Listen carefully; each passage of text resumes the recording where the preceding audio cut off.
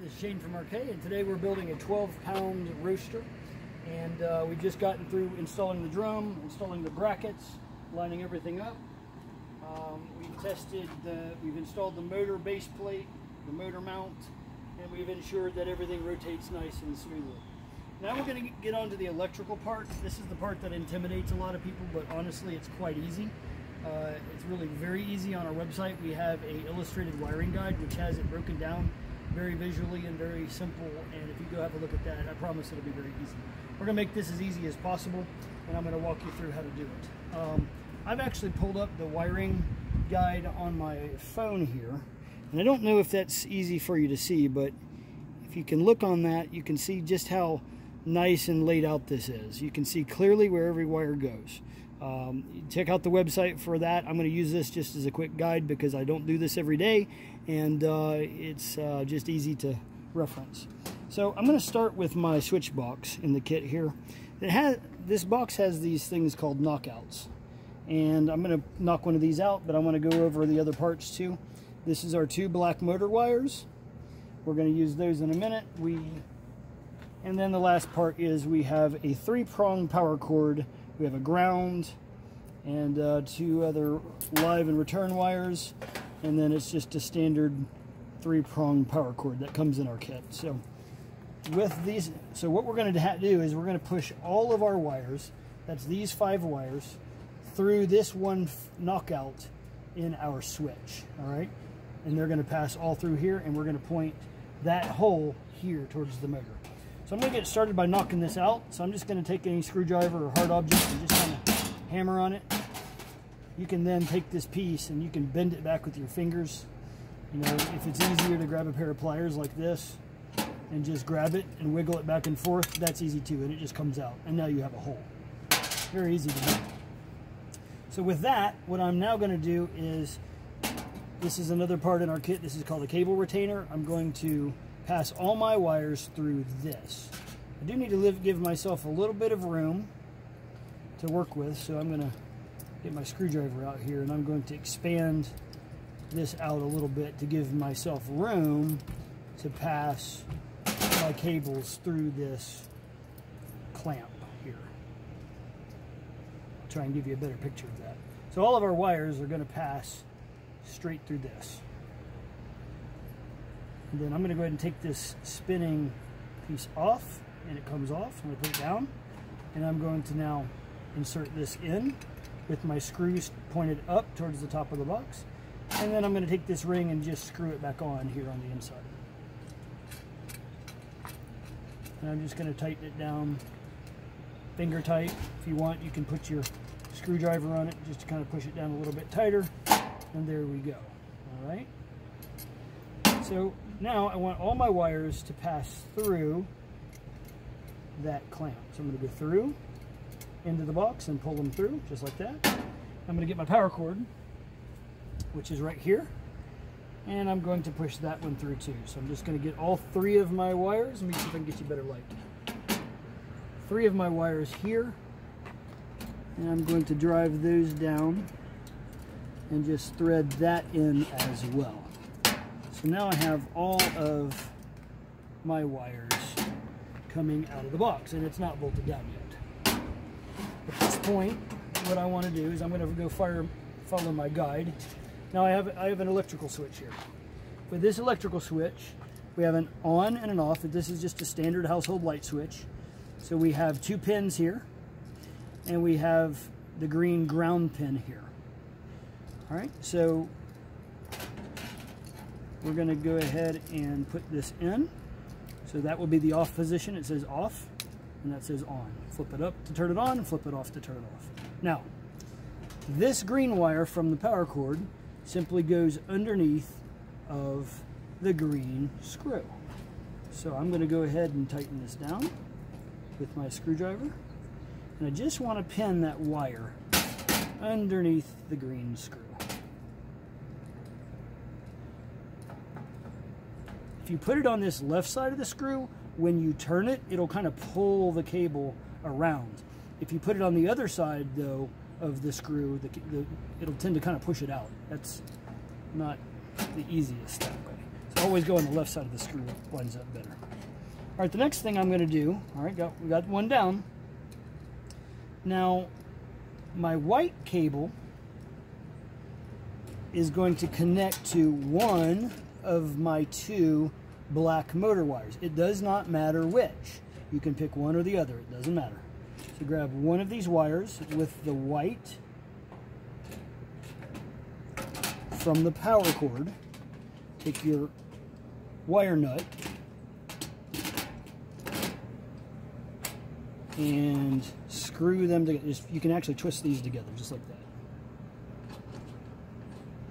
And then you're going to just twist this on until it gets nice and snug. Okay. Now, your other black motor, this is the black power cord wire. This is the other black motor wire.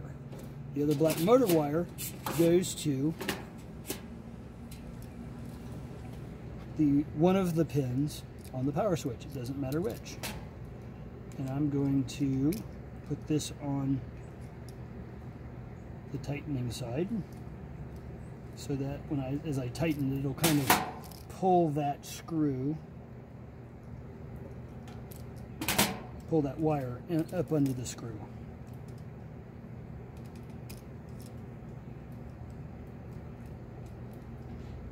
Okay. And now the black wire from the power cord is going to go underneath. By the way, make sure when you're doing this that you've unplugged your power cords from the wall. Don't have these plugged in. I hope that's obvious. And then we're going to tighten down this other one. Now, if you get this wrong, the worst thing that's going to happen is you're going to blow a circuit breaker in the house or in your building. But that's it. That's all we're doing here. Now, at this point, before we get any further, we do want to test this and make sure it works, so we don't have to bundle it all up and then decide that we did it wrong. So I'm going to go ahead and get my power cord over here.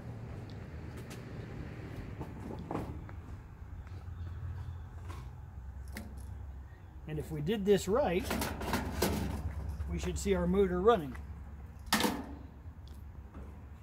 If we did it wrong, we might blow a circuit breaker. But if you did it just like that, you should be just fine. And there it is, it's running. And I turn it off. Turn it on. Very good. Here we got it. Now, let's finish this up. Let's go ahead and unplug things. Don't want to risk getting a shock. But I'm going to go ahead and pull these wires down into a little bit. Well, actually, before I do that, let's go ahead and screw this box down. So what I'm going to do is I'm going to take these two screws here and I'm going to put them into this right here. You'll find that it lines up with the plate. So I'm going to go ahead and put my screws in the holes. So I'm going to go through this box. You see how they come out the end? You basically have two, and they're going to thread up with these holes. So I'll go ahead and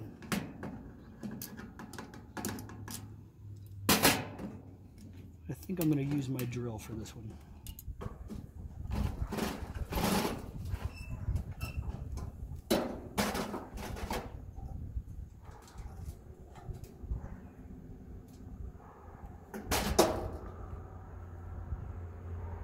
I'll put this other screw in and we'll come back to you guys on the video in just a minute as soon as I get these in. Alright, so this is how we're going to put the screw in. And let's see here. Just like that. And alright, there's one. Alright, and then I'm going to go ahead and put in the second screw. Alright, and so now we've got our switch box in nice and tight. And so at this point, we're going to come around here, change angles, and I'm going to just button this all down. So I'm going to position this screw here, kind of get it going with my fingers, and then the one here on the back with my fingers, and then I'll use my drill, and we're going to drive this down.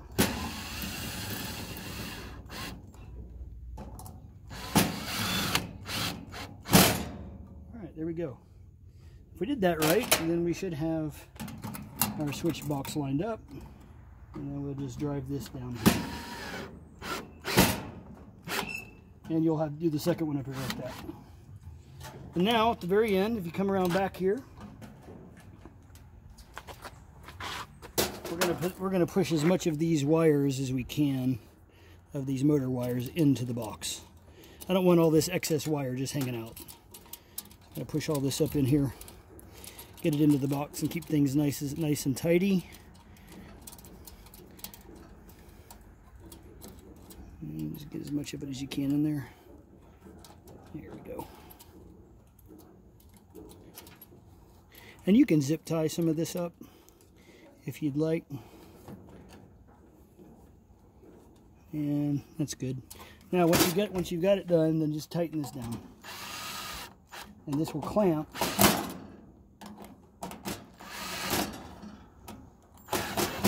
the wires into place. There you go, and that's what it looks like. So now we have this. We have our power cord in. At this point, we are ready to go, I think. Oh, we can't.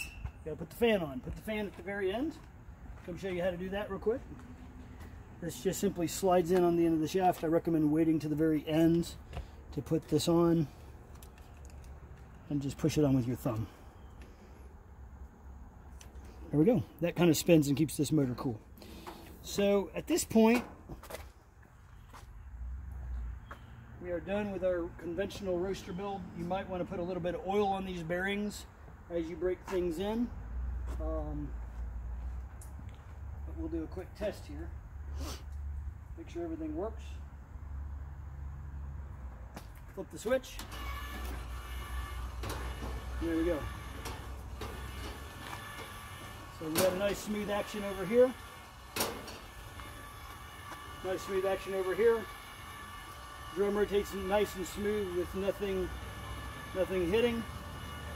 And so at this point we're ready to do a run-up test and fire. Now what we do recommend is that you put in the thermometer, so we're going to cover the thermometer next.